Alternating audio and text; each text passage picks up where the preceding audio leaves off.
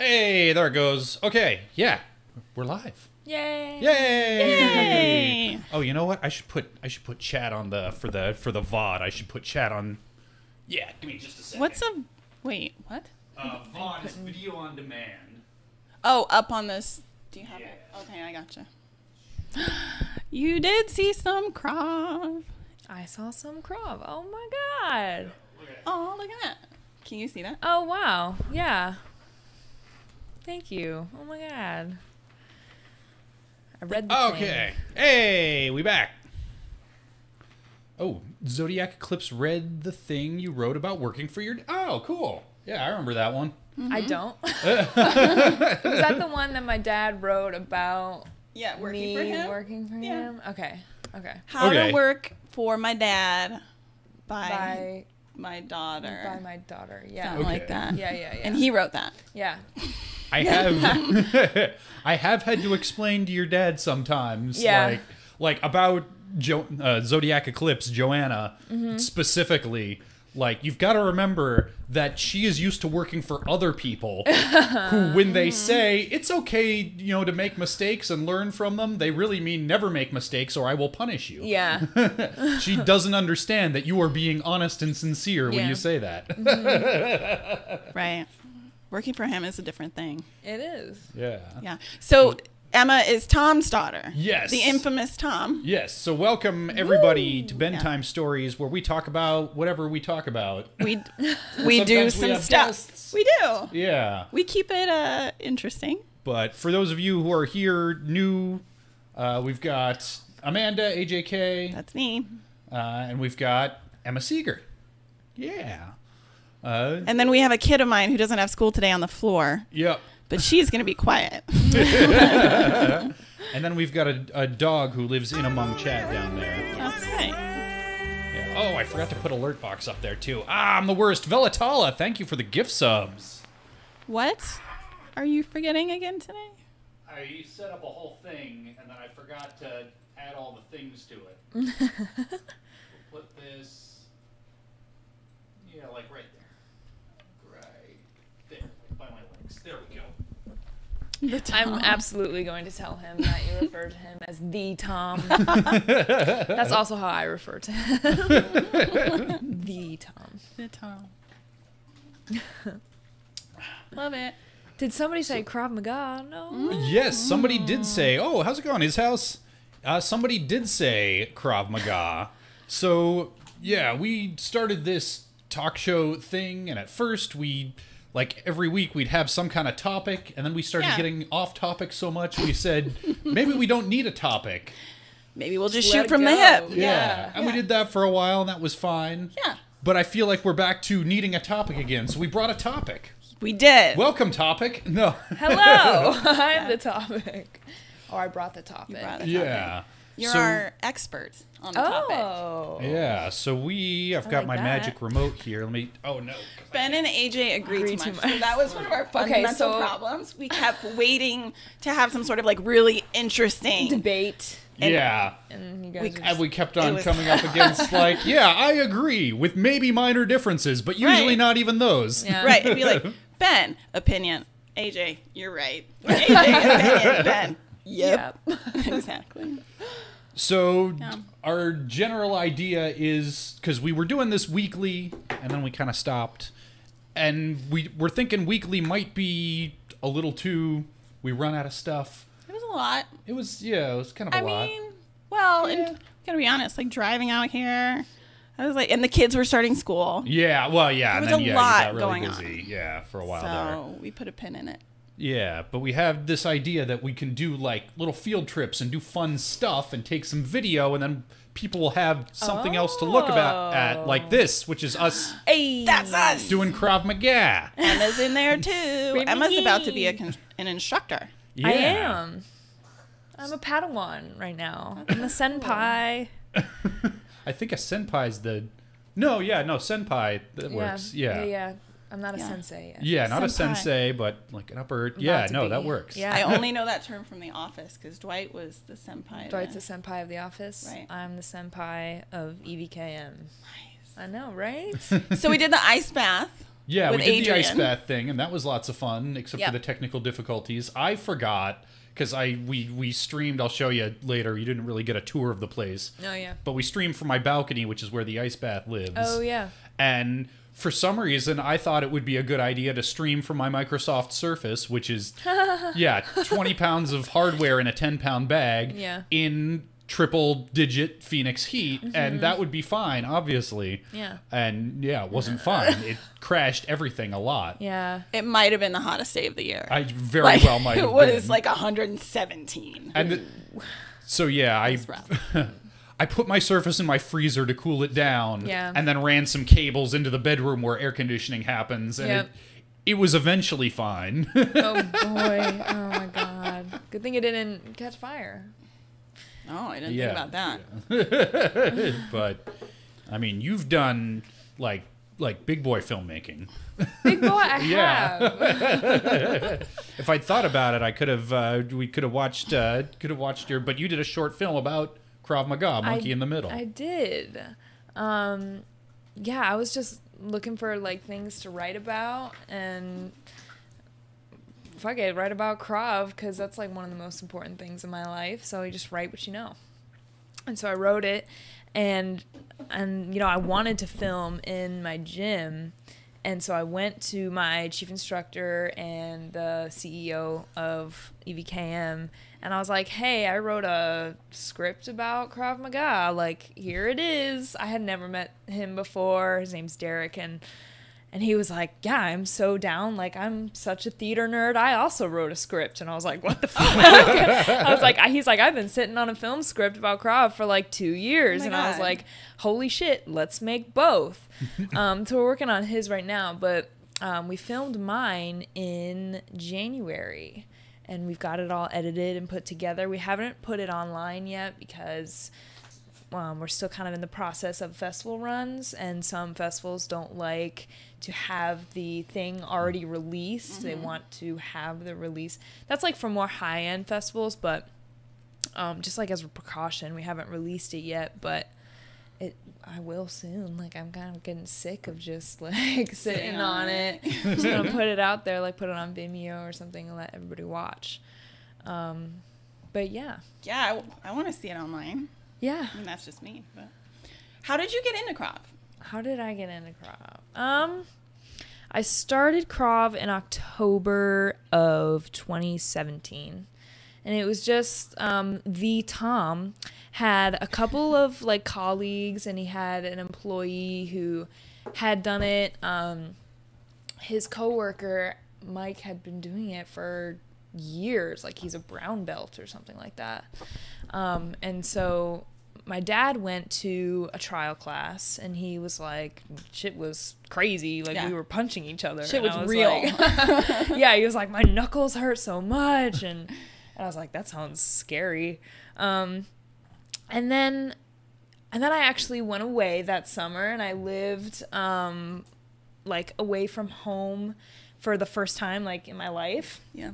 And so that's when I kind of really started to, like, think about it more and actually, like, consider I might want to, like, get into some self-defense so that I know, like, I can handle myself. Okay, so that was sort of like, so I'm out in the world by myself. Yeah, like, I'm living alone. And I want to be able to walk down the street and not... not need my mom. Feel burned or ball. Right.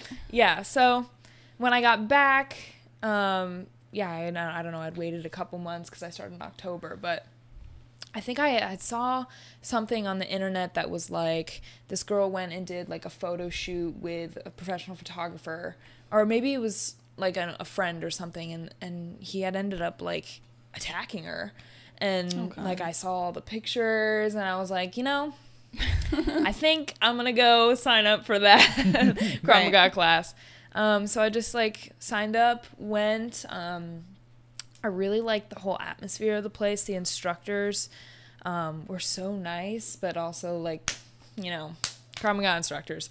So I was like, fuck it, I'll sign up and do this. Like, I didn't really know how I was gonna make it work financially, but I was just like, I don't care. I'm gonna sign my name on the dotted line. And so I did, and I've been going like every day pretty much since then. Unless, I'm out of town.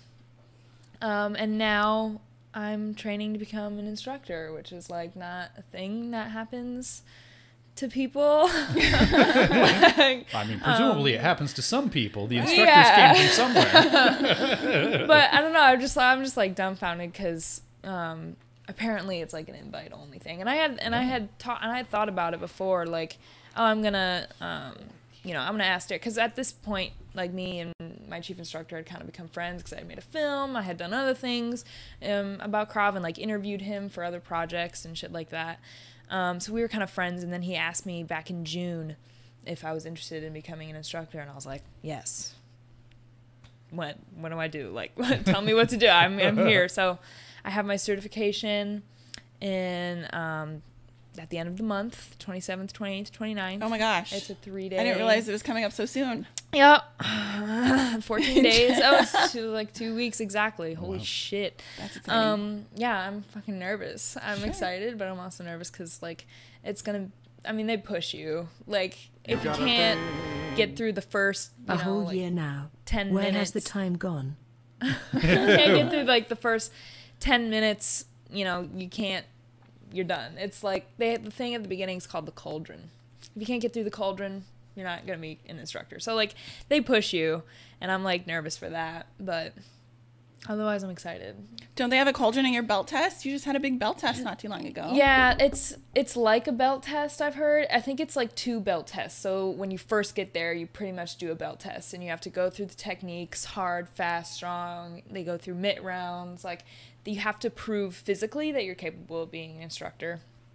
And then, like, the rest of day 1 and I think all of day 2 and the beginning of day 3 is just, like, slowing it down. Let's go through the techniques bit by bit, go through every single, like, muscle movement and why and how to explain it to your students and put it in context and all that good stuff. And then the end of the last day is just, like, you're retaking your level 1, because I'll be a level 1 instructor, you're retaking your level 1 belt test, which is your test to move from a white belt to a yellow belt. So I'm just going to retake that. It's like, I don't know, 2 hours. And then you're done. And that's your final test. And then you work. And you teach people how to destroy others. That's actually a good segue to how, okay, so I didn't know any of this going in. Yeah. I've never, like, hit people in my life. My first Krav class was, like, the first time I actually wrote about it. It's on Medium, but the first punch I ever threw, and I ended up getting, like, a spontaneous bloody nose, and it was just, like, pouring all over. It was crazy. But so how is this different than, like, Ben said he did Taekwondo in high school, which explains why he's so freaking good. Oh, right? And everyone was like, Ben was kicking my ass. So how is this, like, different than other martial arts? I don't know much about Taekwondo, Ben, so medic. That was my fault. You're going to have to tell me what that was like, but okay, that's what I was wondering. I didn't know if you knew. Martial arts, like, a lot, when you think about martial arts, you're probably thinking about, like, karate and jiu-jitsu and, like, taekwondo, shit like that, which is very, like, I don't know, like, I think about, like, the Karate Kid, where you go to tournaments and there's, like, rules and you can't do that and you can't do this. Yeah. I was telling AJ before the stream that, I mean, I enjoyed taekwondo, but it is, at least the way they taught it to me, however many years ago, it's a sport. It's not self-defense. It's, as long as you don't have any weapons and you agree not to hit me below the belt or try to grapple me, I will kick your ass. Yeah. And there's points and you spar and things like that. But Krav Maga is, like, it was created to be a self-defense system. So it's like you beat the shit out of the person, anything goes, whatever you can do to annihilate this person that tried to attack you and get away safely. Yeah. Day 1, they were like, finger up the nose and throat punch. Yeah. I was like, holy shit. Yeah. Because I think the bread and butter of Krav Maga is a groin kick. And you can't do a groin kick in any other martial art because that just takes the person right out of the fight. And the purpose of, like, karate is to fight the person, get the points, and see who's better at the thing. Yep. But the purpose of Krav Maga is to kill them, essentially, and get away safe. Well, it says in the wall, you can see it on the video, something about peace. Like Yeah. you're learning this so you can walk in peace. It's Right. not to like Yeah. walk around beating the shit out of everybody. Right. Although you can. Yeah. No. Yeah. And we actually, just had like a whole. I've started to sat in on like the instructor meetings, and Derek kind of went off about, we stay away from murder language in this gym. We're not going to say murder. We're not going to say kill. And I kind of have to check myself on that. But, the purpose is that you can walk in peace, is so you can get home safely. Which ties back to being in Texas by yourself and wanting to be able to walk peacefully and not have to feel vulnerable and scared. Yeah. Especially since, unless I was giving you rides, you were walking everywhere. yeah. When I started there, I was like, I might be like walking over, or taking lifts, and even lifts can be dangerous. Yeah, so it's like, you gotta just be aware. And on both sides, a friend of mine in Texas was at the time a Lyft driver. Yeah. And he had some scary situations. Yeah, people Yeesh. pull knives, like weapons. I don't know. When you've got your back to somebody, that's not a good place to be. So. Yeah, I was actually, like, when I was there, like, looking up boxing, because I thought, like, boxing was going to be the way. Like, at least I'll learn how to throw a punch. Right. But, yeah, when I got home, it was, like, Tom was like, I tried this Krav Maga class. You should go. And I was like, okay. And so I went.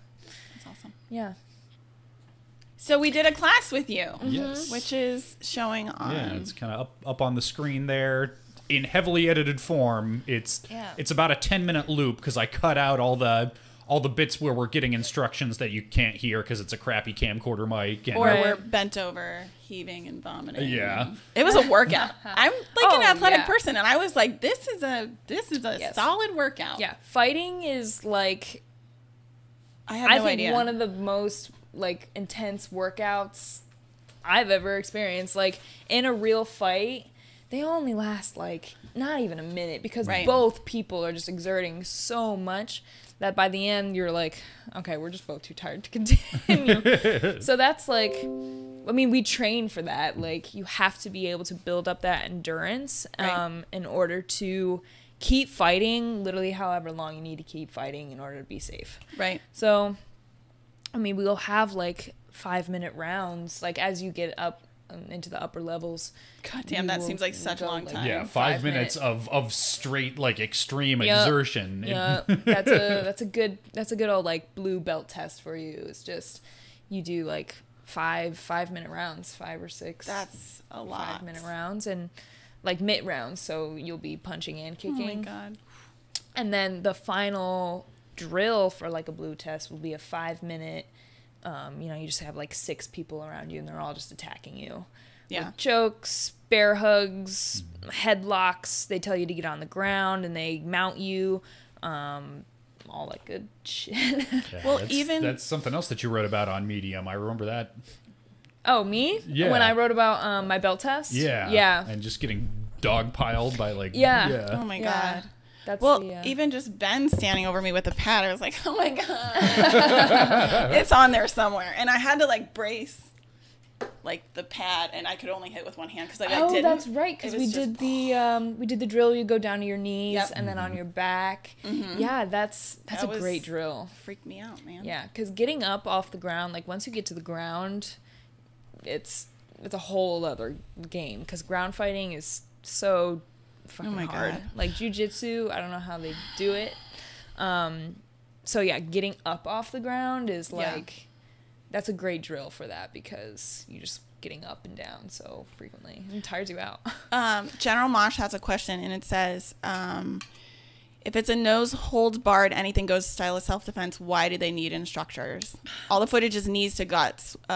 What looks like frantic flailing at a pad. Douchey text, but it's and also Ben and I dancing, as you can see. We're like, this is like when we went dancing. So yeah, okay, that's a good question. It looks like frantic flailing because this is a all levels class, so a lot of the people here are doing their trial. We actually had like 5 or 6 trials. So these are the first time, like this is the first time that a lot of these people are even throwing a punch. But some of them are more experienced, have been coming for a couple years, so they have like a little bit more control over their own body, so it's less flaily. But the instructors, like, if you know, you're asking if it's a no holds barred kind of thing, anything goes. Like the primary purpose of like so the creator of Krav Maga, his name is Emma, and he was this Israeli guy, and he kind of noticed that a lot of the self-defense techniques that they were teaching, like in the Israeli military, and I'm pretty, like, you guys can look this up and let me know if I'm wrong, but from what I've read, it was like he wanted it to be more efficient and like more brutal. So, you know, what's the fastest way that I can debilitate this person in order to run away? And so what we teach are techniques that use your instinctual responses, and sometimes like not your instinctual responses. Right. Like you're gonna want to do this, but we are here to retrain your body to do this instead. Like the muscle memory, like so that you know what to do. Exactly. Some people freeze up when they're threatened. Some people, Right. Yeah. Some Yeah. people will make the wrong move. There was explained to us about like how to grab someone's face. Like you don't put your finger in close to their mouth because they will bite you, and then your hand is useless. Yeah. So I mean, we're there like for safety purposes, and we're there to teach you the most efficient techniques and the safest techniques to defend yourself. Yeah, and even the instructor Eric, like that, what I think General Moshe is seeing as flailing, which kind of is. But those like hammer blows to the pad, he straight up said, like, if you think of what have you been doing since you were a baby, if a baby throws a tantrum, he's not doing a straight punch. Right. That It's like, you're doing. yeah. And I mean, if you think about it, like in Taekwondo, I had to learn how to throw a punch, and keep your wrist straight so you don't break your wrist and hit with the first two knuckles first and all that stuff. You don't have to teach that with like this motion is very natural. Everybody knows how to do it. Exactly. And I was even in a class yesterday helping teach another all levels class, and we were talking about bear hugs from the front, or it was from, I can't remember. They're the same. But when you are getting bear hugged, your natural response is going to want to be to just drop to the ground, because that's what you do again when you're a kid. Yep. And you're, trying to get you're like going to get up to your kid and like trying to pick them up, and they're 20 pounds, but suddenly they feel like 60 and they can't get up. You can't pick them up because they're like dead weight. Yeah. And they know to do that just instinctually. So when you're getting bear hugged, we use that same instinct. Just drop your weight, just let it down, and it becomes much harder for somebody to pick you up and take them into their van or their whatever, and throw you to the ground. Difference between someone carrying you off and like not being able to. Yeah, exactly. No, it makes perfect sense to me. I was a probation officer, and we had to learn before they made us. Did you not know that? No, I did not know that. I was a probation officer. Wow. I know. A lifetime ago. Anyway, but we had to learn stuff like self-defense stuff. Like you never leave a primary location with somebody. Like you always fight. Nah, sister. You're not taking me to no secondary location. Right. And all the odds, like, but your instinct might be, oh, well, if I go with this guy, then maybe he won't hurt me. But no, you're much more likely to survive whatever fighting you do against the person than if you like try to be compliant and leave. Right. So stuff like that, like how to get out of the trunk of a car, which you wouldn't know how to do. Right. And this seems right up the same alley, because I don't know how many ladies we have in the chat today, but there was some, and I told both these, there was some of the like the chokehold attack that like triggered something really emotional in me. Like it scared me, like it freaked me out. Yeah. And it's good to work on those things, because I can imagine if that happened to me in real life, you just freeze up. I wouldn't know what to do. I would just be the penultimate victim. I'd be like, well, I don't know what to do. Yeah. But if you train for it and you build up that sort of muscle memory, then I'd be beneficial if that were to ever happen. Yeah. And I think that happens, I mean, that happens a lot to a lot of the women in the gym. Like, whether it's just like, I mean, they might have like past, you know, trauma or experience or not. Like, just being a woman and getting in there brings up like a lot of your own like internalized fears. Like, even if you have no experience and nothing had ever happened to you, nothing ever happened to me on the street. Like, I didn't start Krav because, you know, I was approached on the street or I was followed or whatever. I just started it because, like, I think every woman at least should know how to, like, get somebody to stop touching you if you don't want to be touched. So, like, I don't know. Yeah, it comes up. It comes up for a lot of women in the gym. Yeah. It can be scary shit. Actually, I'm curious about that because I didn't even think about it until now. But yeah, at the class that we went to, the gender ratios were pretty close to even. There might have been a few more guys than women. Is that pretty typical, or Absolutely. Okay. Yeah. At the gym, like, I've talked to Derek about this. Our gender ratio. Freaking out here, just FYI. I was like, oh my God. Yeah, it really scared me. Like something activated in my lizard brain. But anyway, yeah. The gender ratio is pretty much, with like all of our members, is pretty 50-50. And the age ratio is like, or the age spectrum is all, I mean, we have youth classes, so we have like 3-year-olds coming in and they're like, meh. And then we have like 80-year-olds coming in and they're like yellow belts and orange belts, and they just, I don't know, something at the end of their life. Like, it's never too late. And Krav is designed to be for everybody, gender, age, like race, it doesn't matter. You know, it works for everybody. So yeah, men, women, I think men are attracted to Krav just because, you know, it has a reputation for being like the macho, the fucking bare bones martial art, Krav Maga. So they'll come to classes and it's a great workout. So, like, it doesn't matter your gender, it's gonna work. That was my first experience. I went to a different gym. Like, I think Tom recommended to you around this. He was like, hey, Emma does Krav, you should go try it. And I lived further out, and there was a gym closer to me, so I showed up at like 5:30 in the morning. Yeah. And it was me and 5 like 6'3+ dudes. Yeah. Which was something special. Yep. Yeah. Those guys hit hard. Yeah. And well, it's in the Monkey in the Middle movie, that was definitely something that I noticed. As you know, there's the shot where the main character is walking into the gym for the first time, and it's like 90% dudes, and they're all like yacked up and like. Yeah, but I noticed something. I don't know if it's something that you did intentionally, but there was one other woman character in the shot, and the camera kind of follows her. She's never like explicitly drawn attention to, but she's kind of far in the background, but because she's the other woman, like the eye is just drawn to her. Yeah, no, I didn't do that on purpose. Okay. I just like went in, classes were happening, and I was like, okay, here we go, guys. Let's do it. So I didn't like have any control over who was in the background of the shots. I just like went in during a class because I wanted it to be like the most authentic version of the gym that I could. Like, I couldn't recreate that. Do they offer classes that are just women, or are they all co-ed like this? No, not at the gym. We don't have any regular classes that are just women, but we do, like, a lot of our instructors will do women's seminars, like women's self-defense seminars. We've done a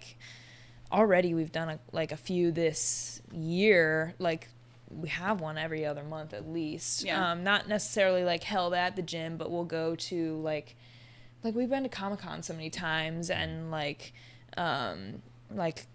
travel places like to ASU to do like women's self-defense seminars, and we'll have them at the gym. Like, we had one, the last one we did was for like rock climbers like association that was just women, because a lot of these women were going out to like do their thing and being attacked, and you know, when they're trying to climb rocks. So they were like, hey, maybe we should learn how to defend ourselves. God damn it. So we had this women's self-defense seminar, and those, like, we're talking about getting emotional, those really fucking get emotional, because it's all women and they all have never thrown a punch in their life, and so there's a lot of giggling and like laughing, because it's, you know, it can be awkward, like you know, it can work to laugh through your first, you know, I'm hitting something, But then, yeah, once we get to the self-defense aspect and we're grabbing each other and we're choking each other and we're getting on the ground, it like a lot of stuff can come out and kind of like, I can kind of get like kumbaya-y and like, you know, people get emotional. But I mean, it's fantastic, especially, you know, if you're hesitant to come to a class where it's like with other men. Like I remember my first class, I was partnered up with a dude. Yeah. And the instructor came up to me and she knew it was my first class and she was like, you know, it's your first class. Did you want to partner up with a woman? And I was like, nah, I'm chilling. Yeah. But like it's a thing for sure. But we don't offer any like women's because we want to encourage women to come. That makes sense. And fight men. No, and there's something to that you're not being segregated for like body type, because that's not what happens out in the real world. Yeah. And like one of the main principles of Krav is that we always assume our attacker is bigger and stronger than us. Always. It doesn't matter if you're training with somebody who is 20 pounds lighter and a foot shorter than you, which happens to me a lot. But like you always just assume that your attacker is going to be 50 pounds heavier and 2 feet taller and know what they're doing. Well, makes sense. You want to train for the worst case scenario. Exactly. Right. Yeah. It's kind of like if you can make it there, you can make it anywhere. Joanna says gyms are intimidating, and it makes me think of Bo Burnham. Like, do you ever hear where he's like, I don't go to the gym because I'm self-conscious about my body, and I'm self-conscious about my body because I don't go to the gym. Yeah. Like, you just have to do it a few times. Yeah. So. Even I'm intimidated by the gym. Like, if I go to the gym, I won't really touch weights. I'll just like head to the treadmill or hit the heavy bag because that's like I know what I'm doing there. But yeah, gyms are. I don't like. I agree. Ben, this is a good question. And the first time they in this class, they brought out a bag and they're like, "Okay, knees," and I'm like, "I'm gonna knee Ben in the balls and castrate him," which is gonna suck. Because I know how much he wants to be a dad. And so the question is it scary having knees flying at your crotch like that? That's a question for you. You know, now that you put it that way, it feels like it should be, but I can't say it was. Okay. Yeah. Really? Know. It didn't scare you? Because I really thought it was because I'm kind of longer and I'm like, my knee's going to go right past this bag into his business. You can ask yourself the same question. I mean, have you ever been hit in the crotch? Yeah, I don't think so. Okay, I've gotten a good tit punch. I mean, obviously it's nothing compared to men, but it's not pleasant for a woman either. And like, even you can reverse that and be like, were you scared to hold a pad for Ben punching you? Because obviously Ben's stronger than you. Oh yes, Ben kicked. For the record, I've been going around telling everyone this. I texted Tom like right out of class. I'm like, Ben just kicked my ass, and it's on video. So a little different than the dancing. Yeah, no, I got my ass kicked. Yeah, and it was scary. Yeah, it can be scary to hold the pad a lot, but you just kind of have to trust in your partner and communicate with them. Like if I'm with I was partnered up yesterday with this guy who when we were like braked, he went over to the heavy bags and broke it. Like he was punching it and it fell. Oh no. That's how tall and muscular this man was, and I was partnered with him. So you just have to like communicate with him. Obviously they can see that you're smaller or weaker or whatever. Right. So you can be like, hey, go for speed, not power. Focus on fast punches and not hard ones, just for my sake. Or focus on the technique, like really perfect your punches at this point since you're partnered with a smaller person. And also like as instructors, we're there to make sure everybody is safe. And so if we see like if you were really going at Ben's crotch, we'd probably maybe split you up. Like or would be like, hey Ben, Amanda really knows what she's doing, or she's tending to, go a little low, so maybe hold the pad a little lower, or really, bring the impact, like, out, meet her attack. I don't know. We try to keep everybody safe. Yeah, that's good. But a little challenge is good, too. And, yes, he did go to town on it. Yeah. Our very first thing was, like, it was like a little slap fight, right? Yeah. And I didn't see any, like, video of that on here, but holy shit. I was like, oh, he's not playing. He's doing it. Like, I looked down and I had like a handprint on my arm. Yeah. And I was like, holy shit. See, all right. I get competitive about stuff like that. Yeah. And that, like, I thought that was a brilliant way to open the class, because, you know, we've been talking about how, you know, other martial arts, that's a sport, it's, you know, it's artificial, and this was, but that, you know, started things off on a fun note. The shoulder tag? Yeah, shoulder tag, they called it. Yeah. And yeah, it's just, you know, you get into a little fighting stance and you're trying to touch the other person's shoulder, and you're trying to block them. And the whole purpose of that is just like, get used to touching. Mm-hmm. You're touching, you're moving, you're like, it's sparring, but you're not punching each other. Right. It's a great way to start. It was it was challenging. It was challenging right off the bat. I'm like, okay, so this is what you're we're working doing. your brain. Yeah. And I didn't feel like I was like going to town or anything, but it wasn't just you. One of the other women in the group says, "Oh man, you're really aggressive," and then made sure to say, "But I like it." Yeah. She didn't, you know, made sure I understood. She wasn't criticizing me, just making an observation. Yeah. She totally could have, like, "Hey, you are being too aggressive," but that was not what she was trying to say to me. Right. And I mean, it can, like, when you get in the gym and there's like level 4, 5, and 6 happening on the other mat, and they're like swinging sticks at each other. That I was gonna say, are those the ones with like the sticks? Yeah, they're doing baseball bat defenses and stuff like that. It sets like a mindset. Like, you're there to work. You're not there to mess around. Like that kind of it can bring out the aggression a little bit more, just like by being in the atmosphere of the gym with the other classes happening. That scared me. And also your partners. Like, they can, you tend to match the level of aggression that they're bringing. So, yeah, if you see somebody like Again, right there. Chase, who's walking around with, like, the black curly hair, he's an orange belt, so he really knows what he's doing. Oh, yeah. He knows how to bring out the aggression. Mm-hmm. You match it. Because you're there to learn, and you're there to get aggressive. It's a pretty good challenge, though, too. But when our class was over, I looked over the other mat, and they were in a circle, and there were like 2 people in the middle. Yeah. And they had sticks, and I was like, "Holy fucking shit, Emma! Like, where the hell are we?" Yeah. Like, and then it like freaked. I was like, "I could never do that. I could never do." Was like my response. Like, I could never do that. Yeah. Yeah. That's like, I think that's the main attraction about Krav is the weapons defense. Like, when we go to Comic-Con and we go to conventions and expos and shit like that, we have booths, people come up and be like, "Hey, can you show me how to defend a knife? Like, somebody pulls a knife on you and they're doing this. Like, can you?" And we're like, okay.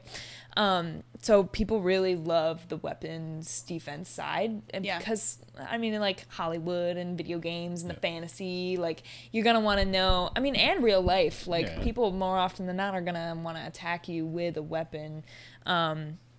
So yeah, once you reach yellow belt, you can start going to the weapons defense classes. So I've learned how to defend like handguns, knives, baseball bats, or other blunt objects.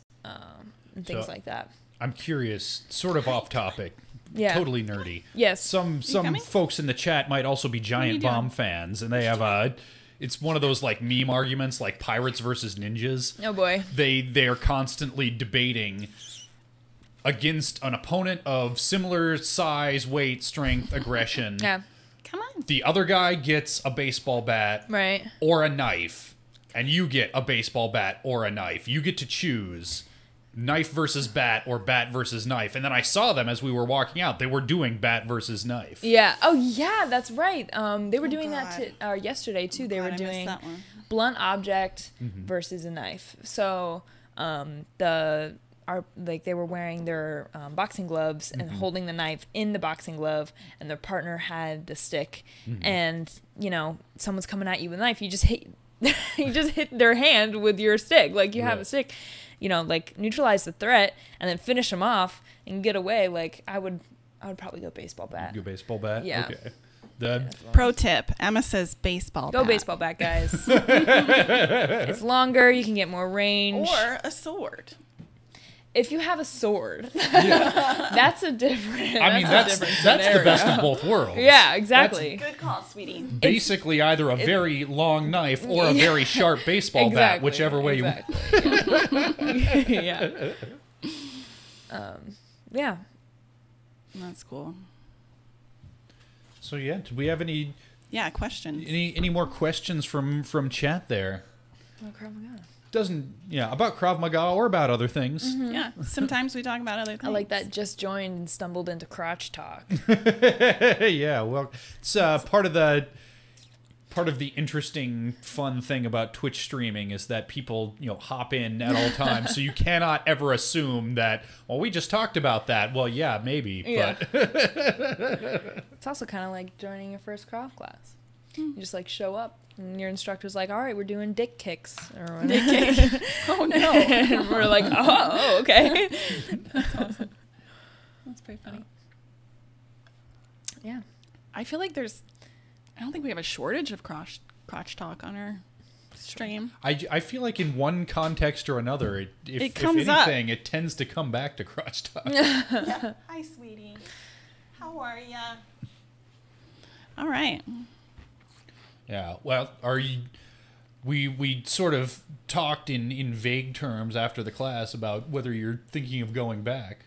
Well, I know that I took 3 of my kids with me who sat very nicely on the sidelines, but one of them in particular, and it's super funny because she's my like teeny tiny little super twig. She's a little like the wind blows and knock her over. And she was like, I want to do it. I want to do it. I want to do it.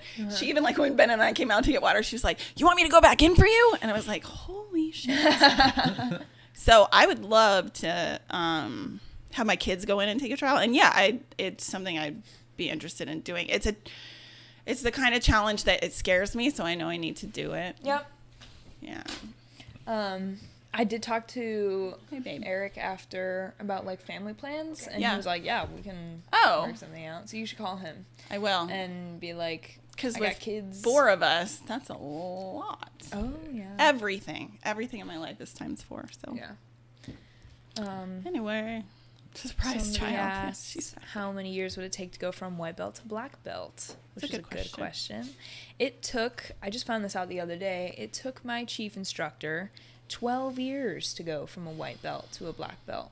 Sounds about right. When we just had 2 people test for their black belt, and they have been doing Krav for 6 years. So I think the fastest somebody that I know has gone from a white belt to a black belt has been like 5 or 6 years. But there's like no timeline. It's literally whenever you think you're ready to test and when your instructors think you're ready. So That door. I'm telling you. she's crawling around. Yeah, she is. You'll stay in white belt for like 6 months. It's not, you just got to get the basics down, and then you can go on and Shit. Oh, shit. It's empty. It's Continue. empty. It's empty. Okay, I'm sorry. We're good. That was my fault. Continue. I thought I'd like pull closed. And then, yeah, once you start getting up into like orange, green, and blue, you stay there for at least a year to 2 years. Focus, AJ. It's hard. The kid is here. It's hard. Yeah, so yeah, it's some dedication for sure. Like if you do karate or like, I don't know how it works in Taekwondo, but you can like move to black belt pretty quickly. Yeah, I did it for a couple of years in high school, and I got to black belt. And Did you really? Yeah. You were a black belt in Taekwondo? Well, that's the thing. It sounds all impressive when you say it like that. Right. Hindsight being 2020, I think I was doing pretend toy Taekwondo for babies. Because that's the thing. It didn't feel meaningful. Right. It didn't feel like I'd actually accomplished much when I got to black belt. Just like, yeah, I've been going to the classes for long enough, Yeah. and that you just kind of like get kicked up in rank to keep you Right. coming back. Right. Kind of like kids in the education system. Like, I don't care if they can't read. We'll just advance them into the 4th grade. Yeah, Right. like you stick around for sad. long enough and you go through the motions, and Right. you will eventually get promoted. Yeah. And I assume your gym's not like that. Oh, They're no. like, no, Yeah. you fail. Yeah. Yeah, they really make you earn it. is how we talk about it. We are here to make you feel like you have earned your black belt. And we actually just had a black belt ceremony like last week, and Derek talked, about what it means to be a black belt in Krav Maga, and he talked about the difference between other martial arts and this one, and we kind of keep that, like, wow, you're a black belt kind Yeah. of like mentality, and yeah, it's a 2-day test, and you go out and you have to travel to wherever, LA or whatever, and they make you work. Your rests are not water breaks. They are run down to the street and come back and Holy then shit. hit more things. Oh my God. And also you defend real knives, and so it's like, yeah, they make you work for it. It takes a long time. Well, the conventional wisdom is 10,000 hours to be an expert in anything, Yes. So yeah. sounds like it's in the same ballpark. Yeah, and then even after that, you can do 2nd degree black belt, 3rd degree black belt. Like I think that was a question, right? 9. Is there Yeah. are there ranks above black belt? Yeah, so I think it goes up to 9th. You can 7th. You can be a 9th degree Jesus. black belt and Krav. And that's like you go to fucking Israel and you like And you can fight on the street. you join the military there. No, Jesus. but yeah, there are, and my chief instructor is a 3rd degree. He just got his Is 3rd. that Derek? Mm-hmm. Or is that Eric? Derek is Derek. a 3rd degree. What is Eric? Eric is a green belt. Oh. So that is right above me. yeah. That Yeah. makes sense. So it goes white, yellow, orange, green, blue, brown, black. And then all the degrees above black. It's not something I ever considered doing, and I'm so glad I did it. Yeah. So if you have a gym by you that has a free trial class, Do it. Yeah, go maybe do it 'Cause it's and tell free. us how it goes. Yeah. Yeah. It is free Give us a little book report. to do one. Are Yeah. you thinking of doing it? Yeah, well, that's one of the reasons why I asked, because I'm like trying to weigh my options between, because I really like the gym and the environment. It's just, it's actually not as bad a commute as I thought it would be. Like that class was basically rush hour, and it was still only like a 25-minute drive. You're driving the right way in rush hour. Like, Yeah, that's and then by the true. time it's over, you're good Yeah.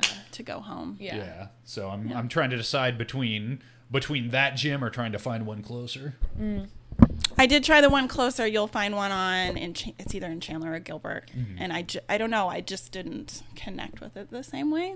Yeah, I'm kind of curious about like the other Krav Maga gyms. Like, do you know? Was it just Krav Maga? Or did they do other? They also had kickboxing, Okay. but it was Krav. But that's I think it? Krav was in the name. Okay, that's interesting. Yeah. Yeah, I don't know. I've only It had ever a different feel from the class. That yeah, it was in. I've only ever gone to EVKM, so like I'm always like I don't know, kind of fascinated about what goes on at other gyms, especially ones that aren't part of the Krav Maga Alliance, which is like the overarching like Krav Maga organization that runs my gym. Yeah. Even like Eric, who taught this class, came from Krav Maga Detroit, and he said, which is part of the alliance, and he said it's a totally different feel. Like they're like more military over there. Oh. Where they're screaming like 1, 2, get down on the ground, like kind of like I don't know how to put it, but like the vibe is way different. And at EVKM, it feels more like a community, more like a family. Like we're here for each other, with each other, and like helping each other.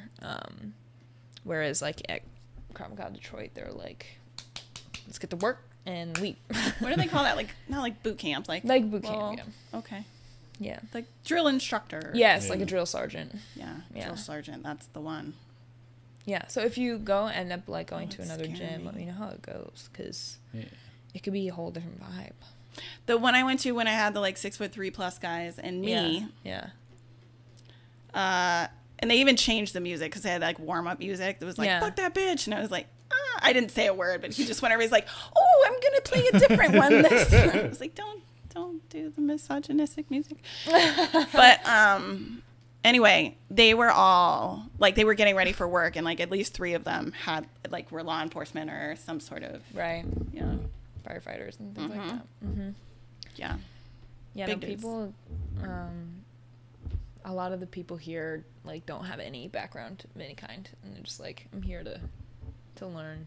Or actually, a lot of the EVKM students are ASU students. Yeah. And, I like- saw a lot of ASU wear. Yeah, and so like their parents will be like, you should go, like they're going off to college, and the parents are like, you gotta go try one of these EVKM classes. Yeah. Or they'll just do it on their own time. They'll be like, you know what, I'm a college student now, I'm going to be out there alone in the world. I'm going to go learn how to defend myself. That seems smart. It's not the worst thing in the world. I mean, there's the whole theory of like, we shouldn't have to worry about being like street harassed, and we shouldn't have to. Okay, so you can live in the like utopia, right? Like what should be, and we could live in what is. Right. Yeah. Once we get there and we're all living in Star Trek land, then we won't have to worry about that. But in the meantime, maybe learn how to. Yeah, like I shouldn't have to have a lock on my door, but I do. Right. Or on my car, or yeah, exactly. Like you can live in the world the way it is, or the way you should be, and then complain about it.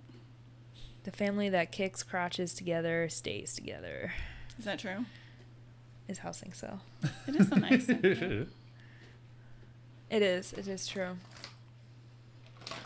I think the crotch kick is underrated. I was impressed.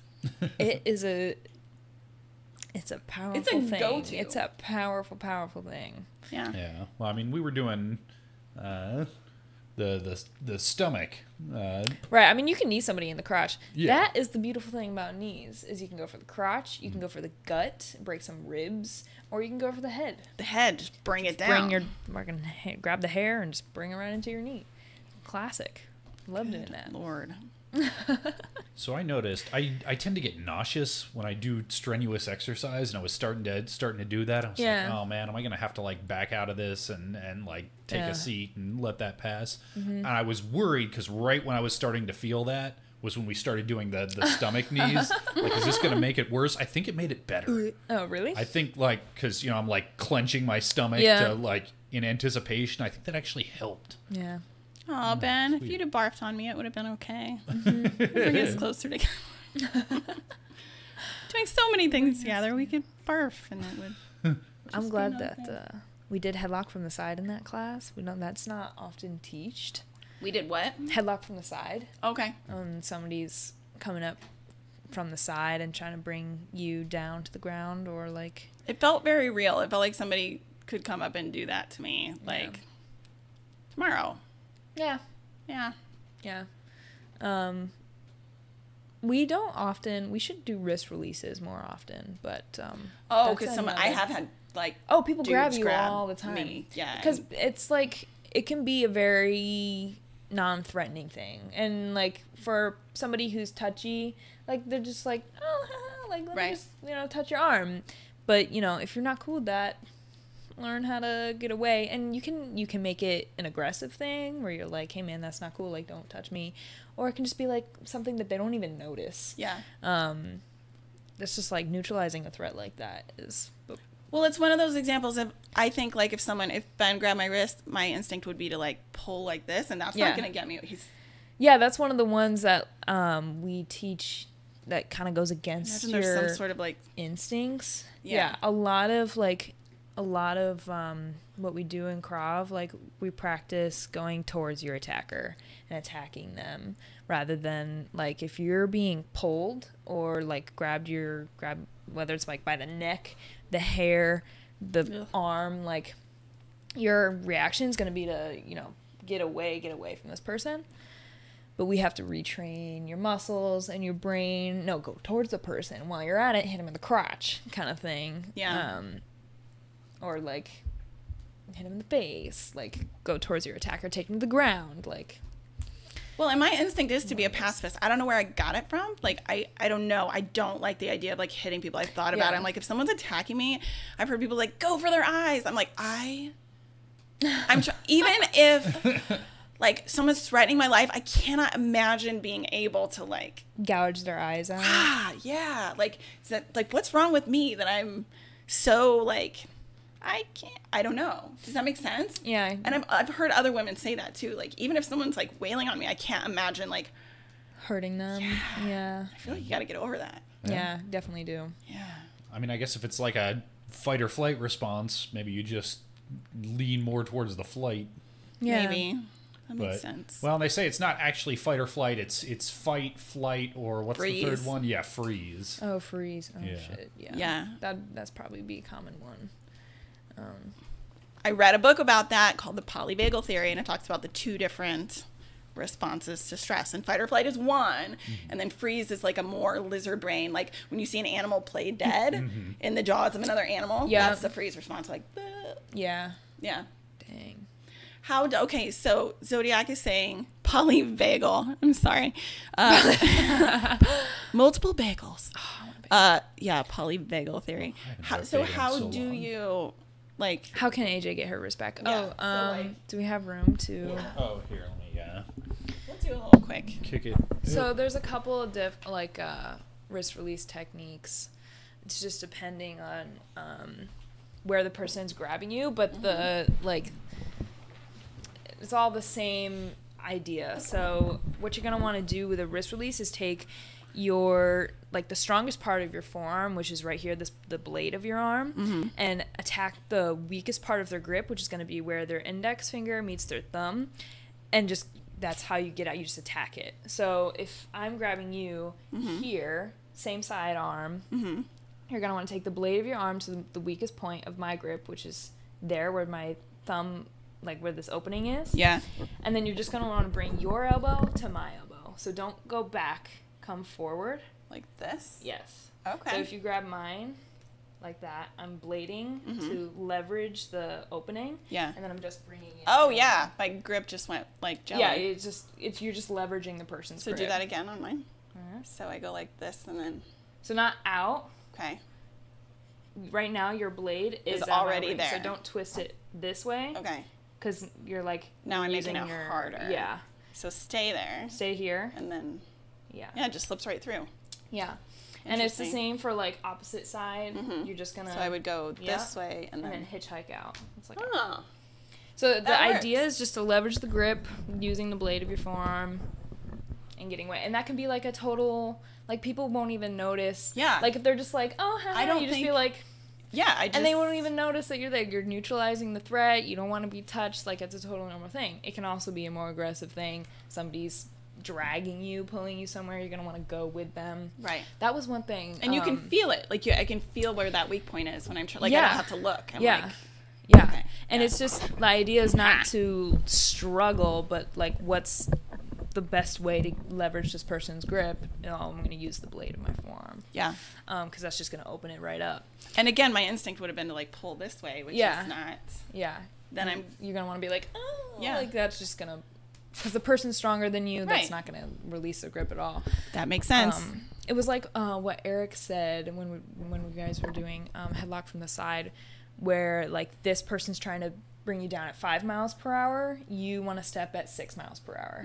So it's get ahead of that it. Kind of going towards the person, attacking the person faster and stronger than they are attacking you, kind of thing. Yeah, and at least for me, that's not instinctual. That's not what I would do. I would be run away. It's like a Chinese finger trap thing where you don't want to pull against it. Exactly. You need to go with it. That makes sense. Yeah. Polybagel, I love that. Polybagel. Coffee, sesame, and all the bagels. Yeah, it's interesting to hear from you and that other person that I was being very aggressive. I didn't feel like I was, because I've been doing the dance classes just about every week, where it's the idea is to have a lot of close physical contact with another person, right, in such a way as to not be threatening or aggressive, so that everybody feels super comfortable. It was tough for me to get into that other mindset of, no, I'm attacking you, I should be threatening and aggressive, so that you can learn how to deal with that. Yeah, that's the other thing about starting Krav, is that you don't want to attack people. I had people yesterday when we were doing bear hugs who weren't even wrapping their arms. The whole thing of a bear hug is this person's getting their hips close to your hips, they're wrapping their arms around you, they're picking you up and taking you somewhere. And we had men and women alike who were just kind of and keeping this much distance between their bodies, because I don't want to hurt you or whatever. Yeah. And they would do the defense, and I'm the defense looks great.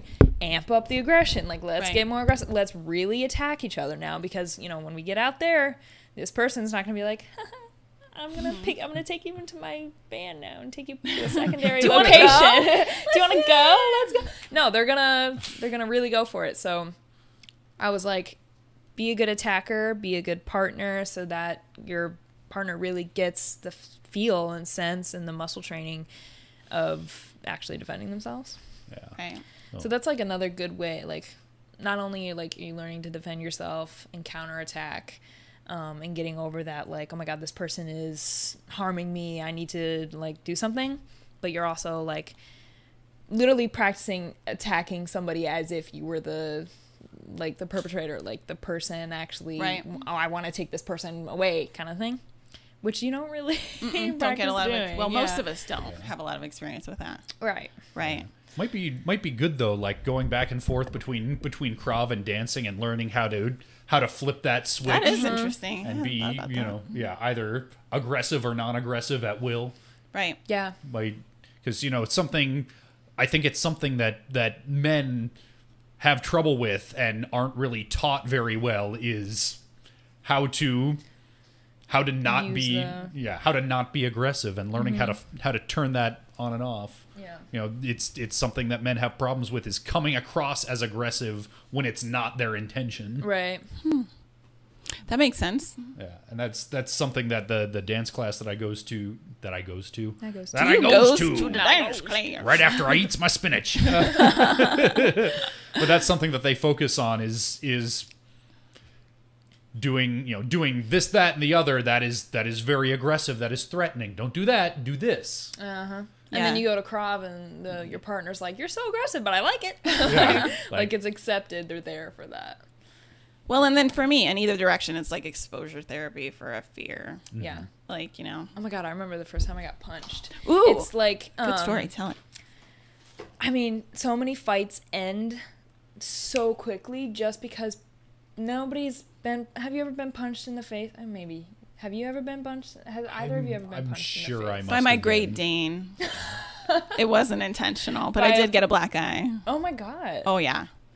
She wailed on me. But anyway, go ahead. I feel like a lot of people in their adult life, like maybe when you're kids, you're like, meh, with your siblings. In their adult life, never really been punched in the face by another grown adult. And so fights will just end. Like, you can watch videos on YouTube of, like, street fights, things like that. You throw one haymaker to the face, the person's down, and they're out because they're like, whoa. That's it, yeah. What just happened? And so, like, part of that retraining, like, your brain, puppy punch. Hey, you ever been punched in the face? 120-pound puppy punch, but yeah. Yeah, oh, my God. Is just, like, literally you're practicing getting punched. So, like, when you go, we have, like, fight class at Krav, which is just sparring. You put on all your gear, and you just hit people. There's no, like, that's really, like... Oh, God. That's, like... It gives me anxiety just thinking about it. Like, I'm having, like, a physical, like... Ugh. Oh, my gosh. Yeah. I mean, you can start going to fight class once you, like, reach level 2. I didn't go until, like, reached level 3 because I was just so anxious. I didn't want to, like, go anywhere near because you're... I mean, these people... Anyway, so, like, when I did finally go and, like, had the cojones to show up, I put on my headgear and, like, I'm sparring with this person and they just boop. Like, it's not even a hard punch. It's like, and they're wearing a glove and you're wearing your headgear and your mouth guard and you're just like, kind of stuns you. You're like, Does it, like, stun you a little bit? I just got punched in the face. It absolutely is stunning. But then, like, 2 or 3 more times, you're like, oh, yeah. God damn it. Good job. You get punched. So it's like, I don't know, it's like part of that. You're just doing shit that you're not used to. Yeah, it's good exposure. Yeah. It seems to me. And you're learning the things. Yeah. So you can walk in peace. That's nice. Well, I hope you keep up with it, Ben, because, like, I was impressed. If we could just talk about Ben for a second, I was impressed. And I told everyone, I was like, holy shit, Ben's got skills. So, and I also described it as it's like saying to someone, oh, wow, you've lost weight, which infers that, like, you were fat before. And that wasn't it. Like, when I'm like, holy shit, Ben, I'm surprised at how good you were, assuming I thought you would be terrible. Well, I mean, you didn't even know that I took Taekwondo 10 years ago. I did not. So, from your point of reference, as far as you know. Right. Yeah. Ben's got the fighting skills. What did I say? I was like, I would believe you've attacked somebody before. I would believe that you had experience at that. It's pretty funny. You're a natural at fighting. Maddie chimes in. Yeah, well, no, I had fun. And honestly, I've been just, like, workout purposes, I've been looking for something because I've been doing my own thing. I've been doing the mace workouts, which Tom is very into. Yeah. And that's been working fine. I've been swimming every other day. Good cardio. Yeah. Which is fine, but I feel like I've kind of like plateaued at a certain point. Right. Like, I'm doing what I'm doing and it's maintaining me where I'm at, which is fine, but I have found personally that maintaining is a dangerous thing because it's easy to trick myself into thinking I'm maintaining when in fact I'm backsliding. Right. Because it's not a challenge anymore. I'm not reaching for anything. Yeah. Stay challenged. Keep challenging yourself. Yeah, absolutely. I feel like that's I'm definitely important. in the best shape I've been in like since I like had a professional like trainer when like in middle school or something. When Tom was just like, you're gonna get you. Was that for like professional softball? trainer." Yeah, it was Yeah. like he had me and my brother go for like a baseball, softball, like focused workouts. So they would like really strengthen the muscles that you use when you swing a bat, like those kind of things. And I was in really good shape then, but like I didn't give a shit. I was in middle school. I was just like, yeah, I'm just going for fun. Like I don't really care what shape I'm in. And then I did swim in high school for a while, and I was really skinny then, but I wasn't strong. And then I just stopped for a while, and then when I started doing Krav again, back in the best shape of like my life. That's a good place to start, because anytime you like Ben said, anytime you start to like accept the status quo, it's like all downhill from there, and it's harder to come back from. Right. Like if you don't stay in shape. Yeah. So. True. Yeah, because you don't want to go getting old lady. Yeah. All of 21. Where else can you practice getting punched in the face on the street, or if you have an older brother?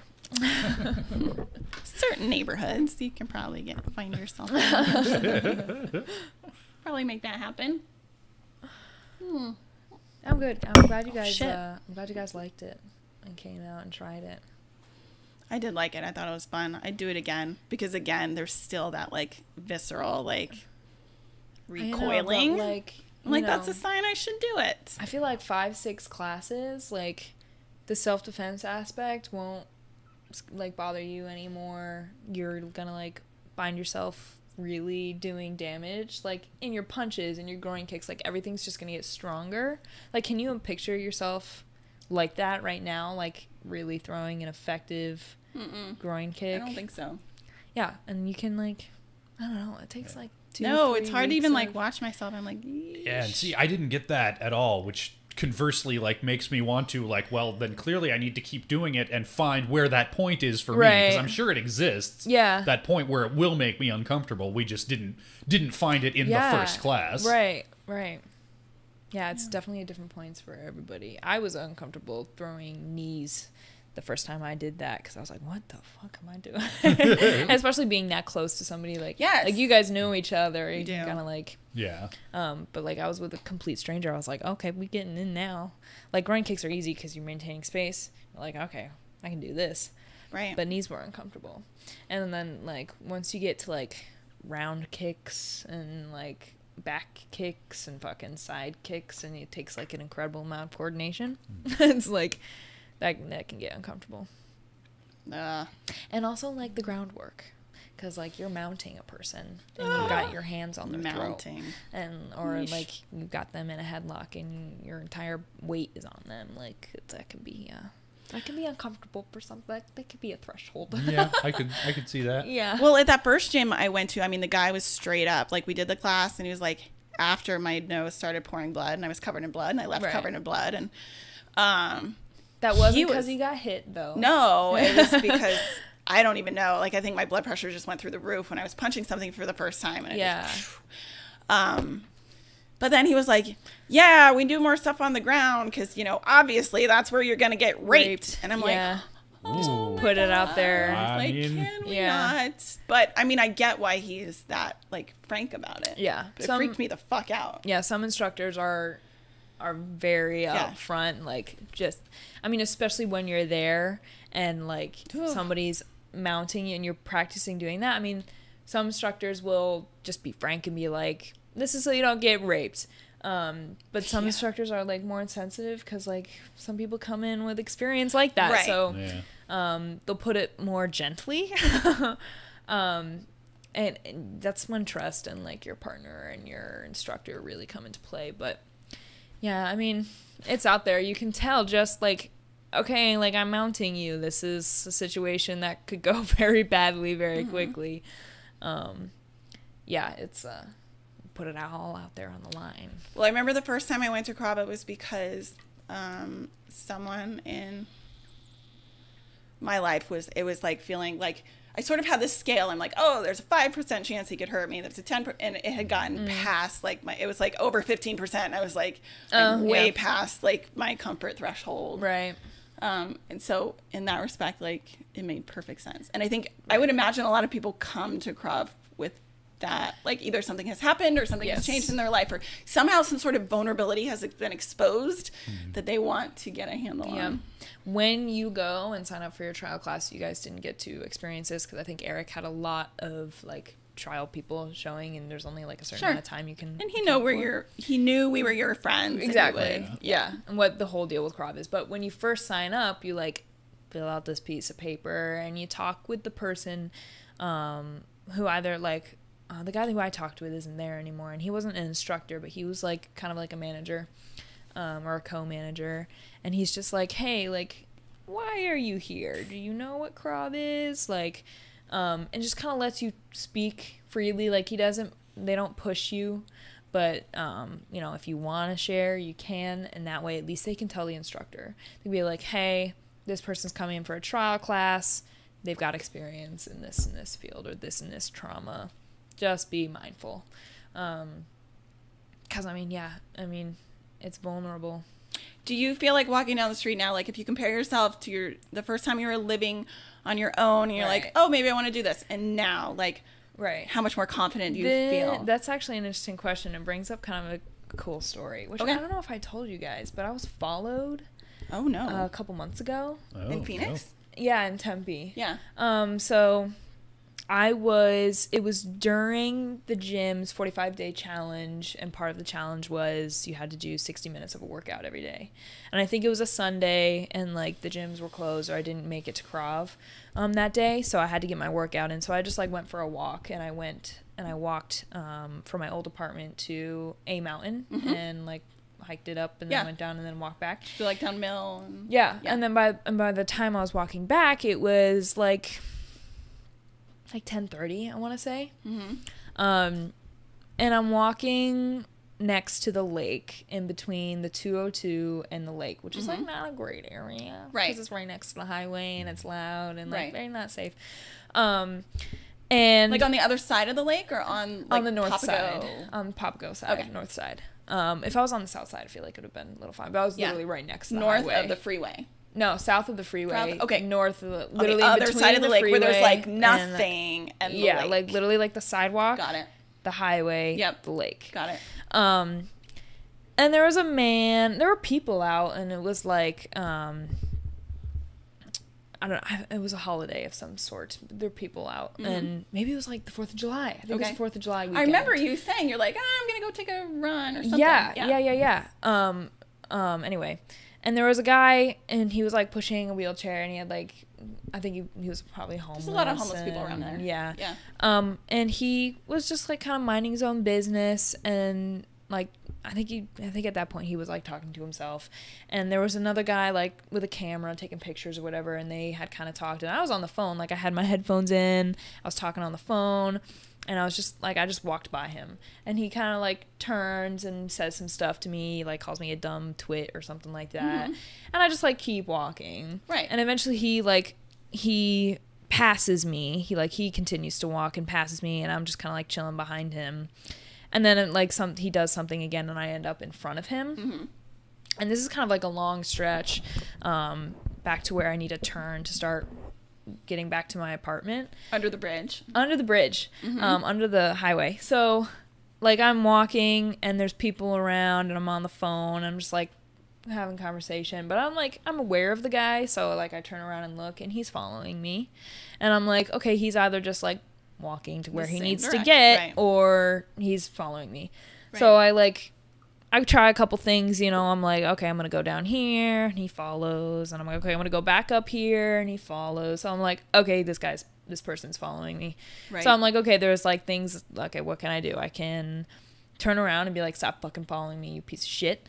And I can like address him. Right. I can run. I can just straight up call the cops, or I can call my roommate and ask her to come pick me up, which is what I ended up doing.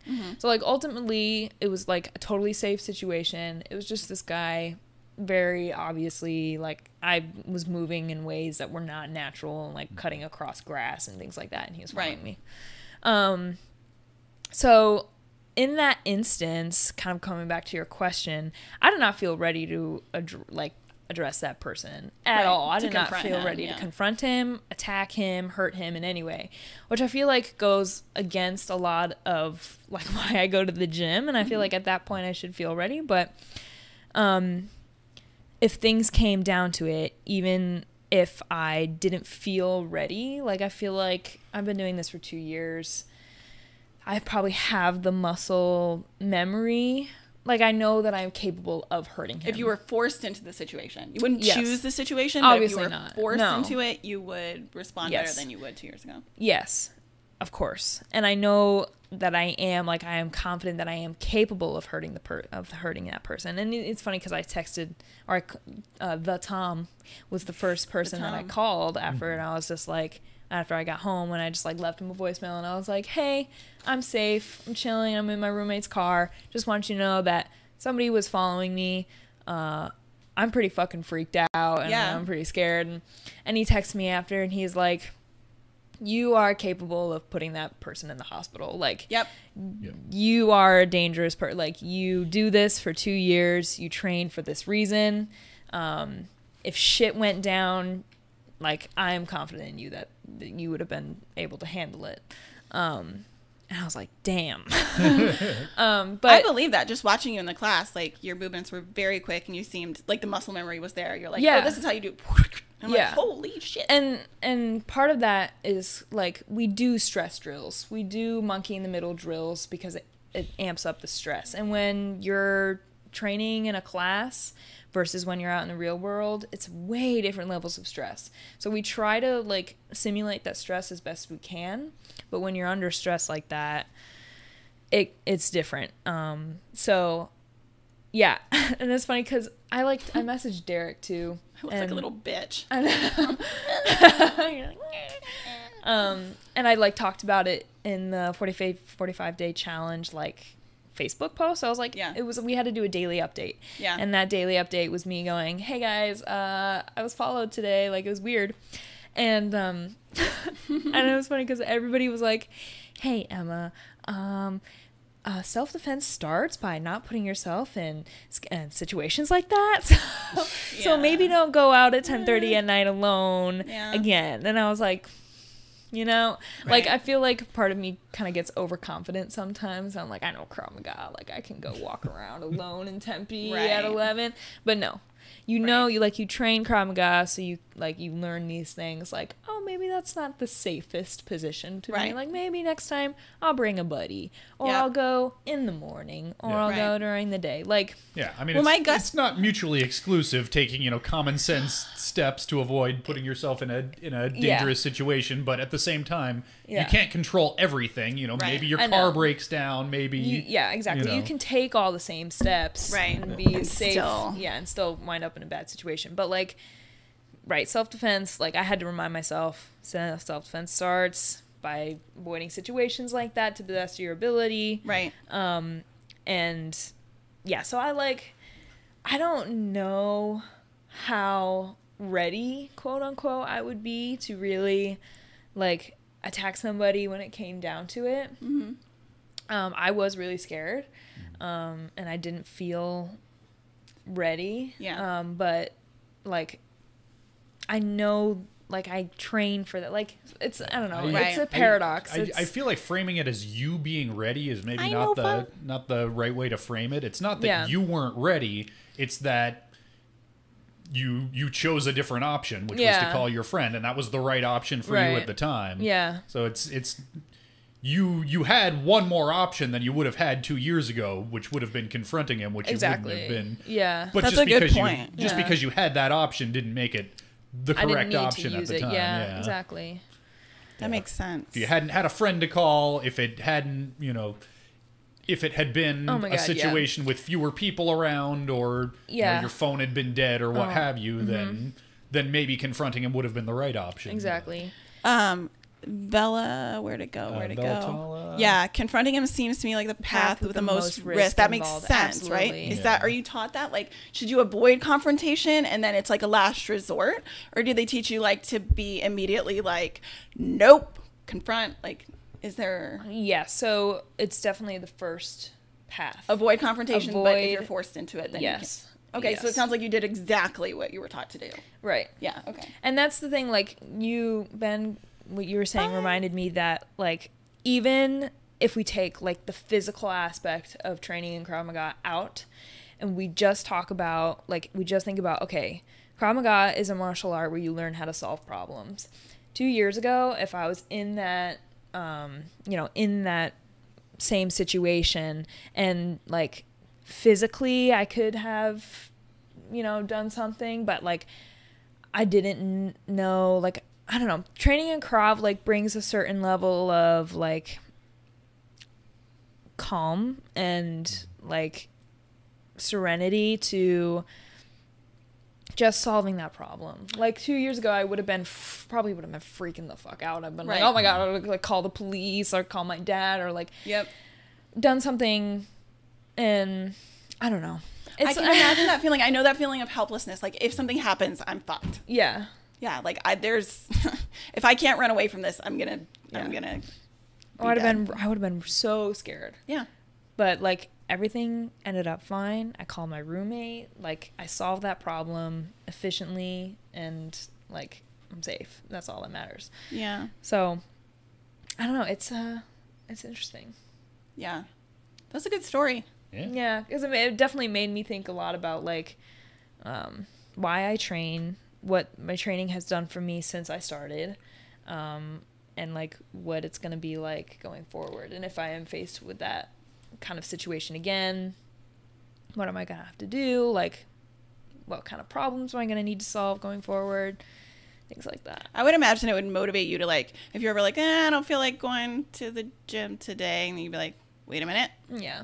I can just access that memory. I'm going to go straight to the gym. Right. Yeah, that makes sense. Yeah. Ben put it best. You had that extra option, and thanks to that option, it gave you the cool-headedness. Exactly. You are very cool-headed, Emma. Thank you. It's very cool. Do you have to go to work? It's 11:20. You gotta go to work. Do you have to go? Oh. Let me see. Time flies. Time flies. Yeah. When it's we been say, like 90 minutes. An hour and a half, 2 hours, however, whatever we feel, and makes it sound like, oh my God, this is gonna take so freaking long, and then you sit down and.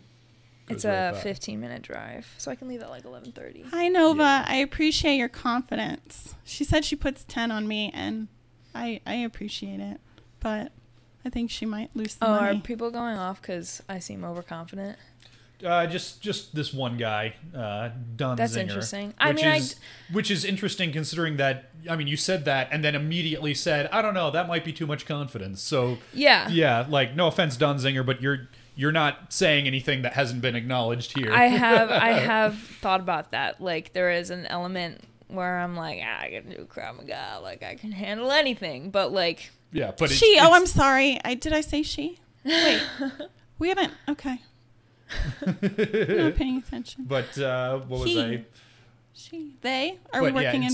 It's not like you tried to get in the guy's face and made the situation worse. Like, it sounds like you made exactly the right call. So, like, objectively speaking, are you dangerously overconfident? Well, no. Right. Well, your dad said that too. You could put him in the hospital. Yeah. Yeah.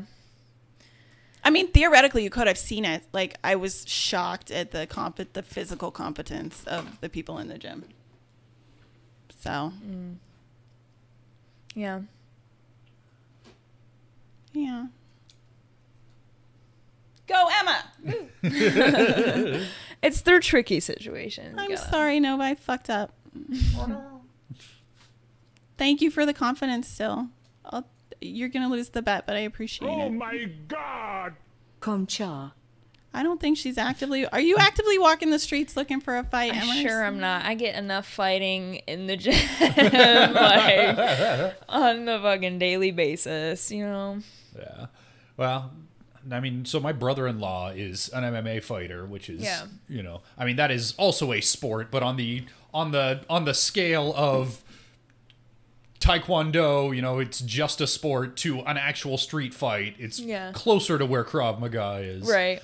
And before meeting him, you know, people have all kinds of preconceived notions about certain types of athletes.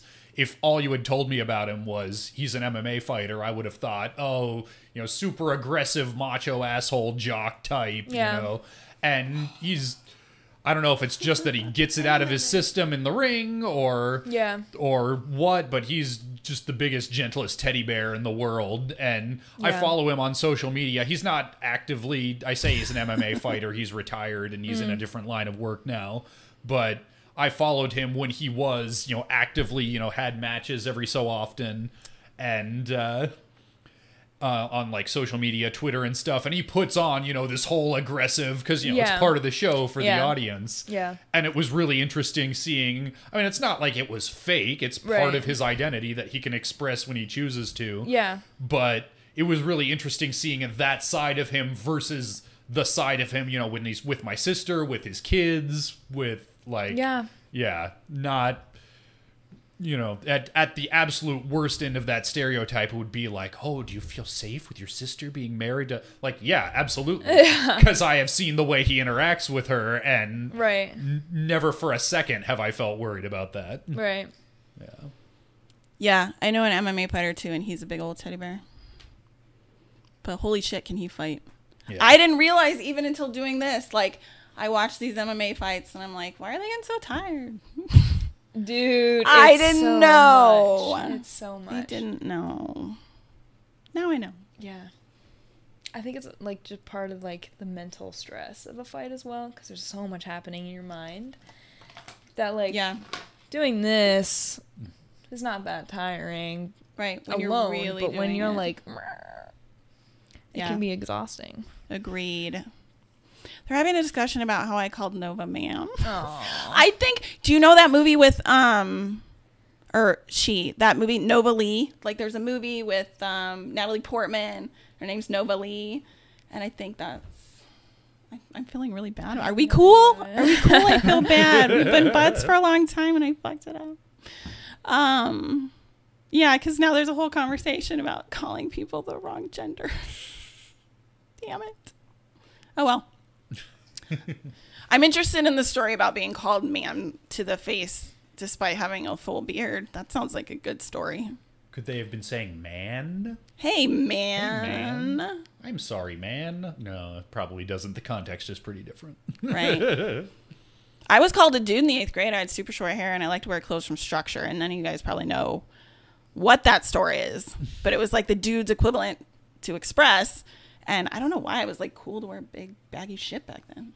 Dude is one of those weird words where it can be inclusive of both genders, but sometimes it's very specifically male. Dude? Yeah. My kids say dude a lot to their female friends. I say dude a lot. You've called me dude. And I'm like, oh, she knows I'm a lady. Yeah. Yeah. I don't know. Yeah, but then you can also say, well, were they girls or dudes? And people will know what you mean. Yeah. It's weird like that. I remember the day in here, there was discussion about how I was too masculine and you were too feminine. Do you remember that? Yeah, we get trolls in here sometimes. We get some trolls. That was pretty funny. Oh, my God. Yeah, it was a weird one. That was a weird one. Yeah. Yeah. Yeah, they didn't show up again. Trolls don't last long here. God, what are we even? La, la, la, la, la. Why be hostile? Relax. Is there hostility? True. I don't have my glasses on. Trying to keep up. Dude is gender neutral. Raise your hand if you agree. I think it can be. I think it depends on context. I think it can be gender neutral. I think anybody under the age of 24 who uses dude is gender neutral. How's that for a theory? I feel like it goes higher. How high? You're trying to make me look old. 28. 28. All right. That works. I'll accept that theory. Yeah, I mean, You're talking Zerikin about, brings up a good point. If you were to just, like, in text, have no idea the gender or sexual orientation of the person, and you just read the sentence, I've banged a lot of dudes, you're going to assume dudes is exclusively male. Yes. I would. True. I think it was dudes. Yay, I'm glad you're here, Nova. I'm glad As a he 28-year-old, is I here. agree. 20. Oh, wait. Who's 28? JNNP123. I like the rhyming. J2NP123. But yeah, I don't know. I got like Mr. Nova, I got a please. couple more minutes. You guys want to ask anything else or Yeah, ask Emma. It's have an AMA with Emma. AMA Krav related for Emma? All you young whippersnappers. I've used the word whippersnapper. I've used the word whippersnapper. I don't think I've ever used it non-ironically, though. I was going to say, did you Yeah. use it ironically? I think I might have too. I don't know. I'm old. What do you think the average age of your audience is, Ben? You know what? There's probably analytics on that. Are you like an old man to them? I think I am older than most of... Well, I think I am older than the average age of my audience. Let's put it that way. Okay. All right. Ben is dad, right? Yeah. They call him Papa Ben because it's adorable. Oh my God, I Papa Ben. know. That's really sweet. Bye, Nova. I feel like we're kind of winding down. You got to get to Yeah. work soon, so we Yeah. can call it. Cool. But I did. Oh! As I say that, we get a question. Toko asks, "What's your defense advice to someone who has little to no fighting experience?" Don't give up. Like, do anything and everything you can. I mean, I'm like, a lot of people say this, that someone who is attacking you is not expecting the person to fight back. So fight back anything you know. You know the vulnerable points because you're a human being. So eyes, groin, soft tissue, like, use anything you can. You just got to fight back and don't give up, even if you're tired and scared. Well, and someone said up there, they're like, I'll give them points for doing the things. You guys can do the things. Like, get out and do the things. Like, True. even if Yeah. it, like, go look up your local, Google your local Krav place and a free trial class. What do you have to lose? Like, Yep. an hour of Netflix. You know, that's what I lose when I go. Yeah, I mean that's Same. kind of one of the ideas behind why I wanted to sort of convert this talk show thing that we do into more of a let's do a field trip and take some That's video. what we've been doing. We've done Yeah. dancing. We did ice bath. We Yep. did Krav. Yep. What is a random seed? That's the video game that I usually do here when I don't have guests over. Yeah. Oh, oh dear. Didn't we play that game last week? It's, different game, not Okay. not Mario, Zelda. But it was a game. I It played a was. game. Yes, you did play a game. I went into Ben's world. Doo-doo-doo-doo-doo. It was as boring as you imagine. This is really getting intense. And hazard, I guess. Why is that sword moving? I have a kid who's home from school today, Yeah. and she is getting bored. So she's moving the sword. Do you want to pop up and say hi? There she is. Kid sighting. This is my youngest daughter. It's a child person. Do you want to wave? The camera's right there. Say hi. There you go. And you can go back down.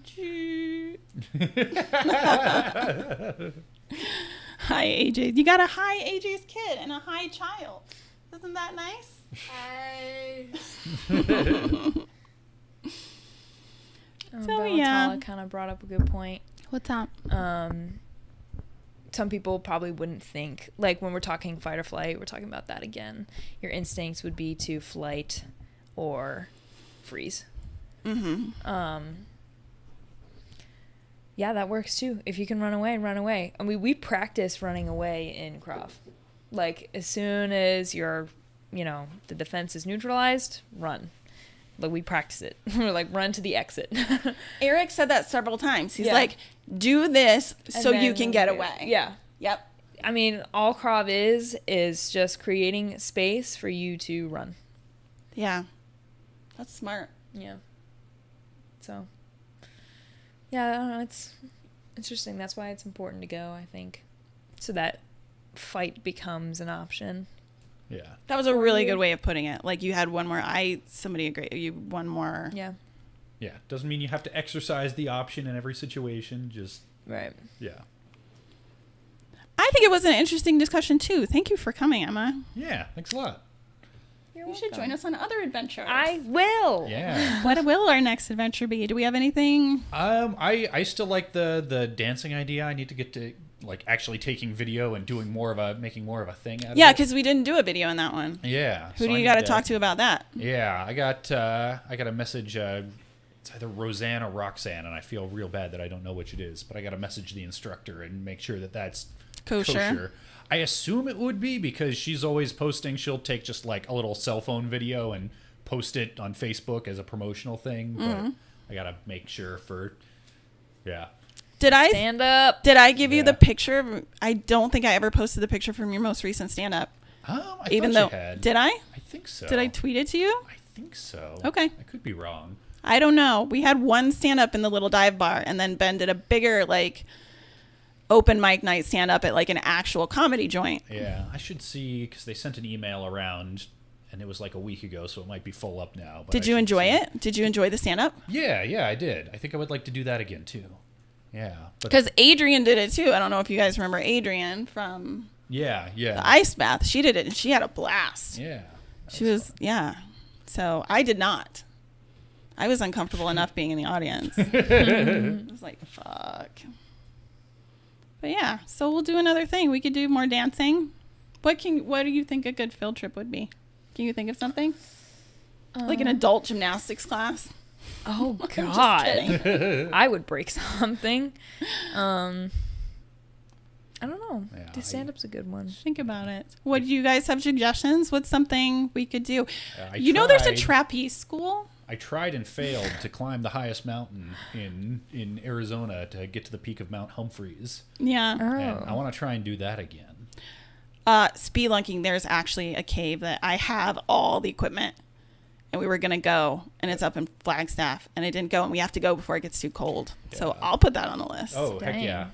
If it's up in Flagstaff, I think I know the cave. It's Okay. like the lava tubes. With Yeah, the and ice. it's like even getting in it, it's like really. yeah. Yeah, you have to like belly into it. Yeah, I've been to that one a couple of times. Have when I you was really? living up there? Yeah, it's great. We Ooh, should totally go if that's I something would you're go. interested in. Yeah, I would love it's it. amazing. Do you want to go? Sure. Awesome. Cool. All right. We'll put it on the list. Yeah, we'll put it Emma's on got to the go to work. Yeah. And I Okay. got this Yeah. one. This one's popping her I'm head out. tired. She's All right. over it. Thank you I'll guys. yes, thank you guys. I will be back on later on today because Borderlands just came out. We'll do the schedule thing. We'll see you next time. Bye bye. Bye. Say bye, Mom.